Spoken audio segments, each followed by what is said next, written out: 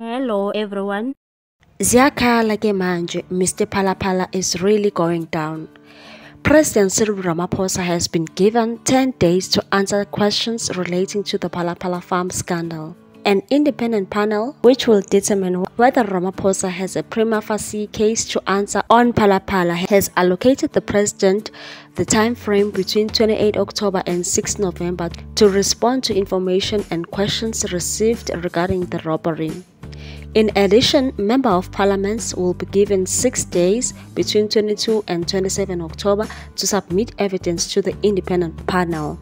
According to Parliament's announcements tabling in Committee ATC report, the three-person panel started its working on Wednesday and has been given 30 days to complete its work. During this period, the panel will have 10 days from 7 to 17 November to consider all information received, conduct any additional research required, deliberate on the facts, and write and finalize the report for the National Assembly Speaker, Nosiviwe Mapisa-Nqakula. Furthermore, Parliament has stressed the panel will work under severe time constraints.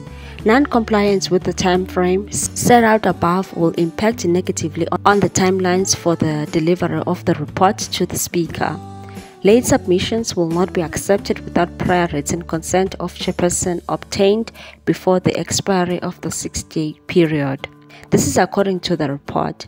The panel is chaired by former Constitutional Court Justice Sandile Ngcobo, former Judge Thokozile Masipa, and Advocate Matlape Silo, who recently served on the State Capture Commission. The establishment of the panel comes after Mapisa-Nqakula accepted a request by the ATM for a Section 89 inquiry to be established against Ramaphosa, who has long denied any criminal conduct.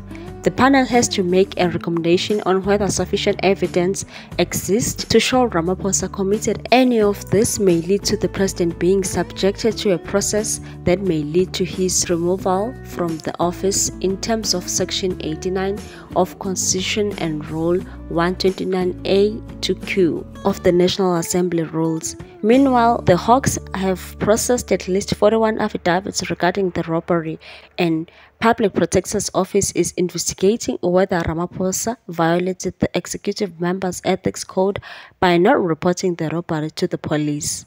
Well, do you think Ramaphosa will be finally arrested this time around? Share your views. Thanks for watching. Please subscribe for more news.